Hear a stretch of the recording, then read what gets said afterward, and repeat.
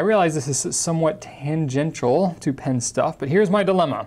I've been helping out my girls with their stamping endeavors on their Christmas cards, and I was thoroughly disappointed with the ink that comes with most stamp pads. It's thick, blobby, and doesn't dry.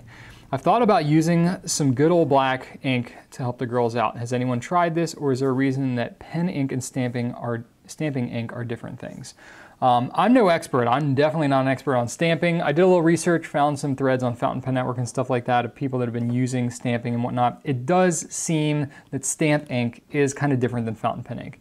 I've read some people that were able to use some of the fountain pen inks. If you were going to try it, I would say Noodler's X Feather would be the first one to try out, or maybe one of the platinum carbon black or one of the carbon based ones, because those are going to be darker, you know, maybe the X Feather especially is going to be a little bit thicker than some of the other fountain pen inks.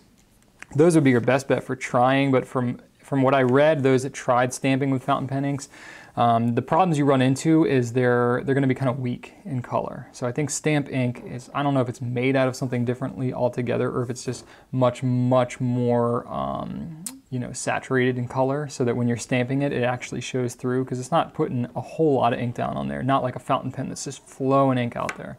So I think it's the color, whatever color you use is going to be really weak, and it may not go on very evenly, because I think you're going to run into the same kind of problem that you do when you're using a dip pen, in that if the ink is not like in a reservoir flowing down through, and it's trying to stick to whatever surface that you're using, whether it's a dip nib or a stamping pad or something like that, you know, because fountain pen ink is so liquid and so viscous that it's not going to stick to the stamp pad, you know, stick to the stamp that you're using very well. So it's not going to leave like a really nice and consistent stamp. So you might have to do some experimentation. If you've got some ink laying around, go ahead and cut up a sponge or whatever stamp pad. I know you can buy like blank stamp pads that are, you know, made to put your own ink in them. You can always give it a shot, but I think you would have to do a little bit of experimenting.